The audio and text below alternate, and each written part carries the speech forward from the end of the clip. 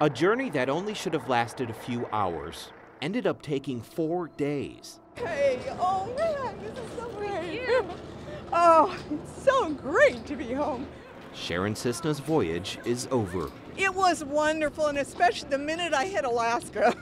I gotta tell you, never had such a hard time getting here. The lawmaker refused a TSA pat-down in the Seattle airport last weekend because she says she was singled out when a full body scan revealed irregularities in her chest, the result of a mastectomy. These people were trying to tell me how important it was that I be molested to save everyone, and that I should be proud to save people by me being filled up.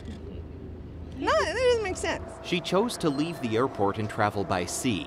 Her decision resonated far beyond that moment. I knew that Sharon was coming in today. I didn't know what time, so I grabbed a cardboard box and made a welcome home sign and grabbed my flags with duct tape. She doesn't like being patted down, and I don't blame her. It's a violation of your rights. Cissna says she's planning a resolution urging the TSA to stop intrusive searches. We've got to protect our people from harm that's done supposedly to make us safe.